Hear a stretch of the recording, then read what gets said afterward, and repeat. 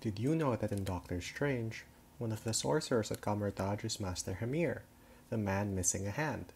In the comics, Hamir is actually Wong's father. Did you know that in Star Wars The Phantom Menace, Mace Windu is played by a stand-in actor and not Samuel L. Jackson towards the end of the movie?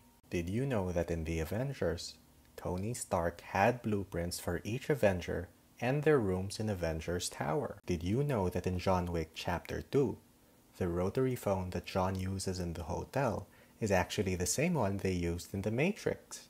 Did you know that in Star Wars The Revenge of the Sith, a few of Obi-Wan and Padme's last words to Anakin both have something to do with their love for him? I love you!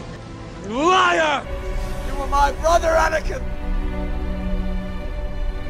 I loved you!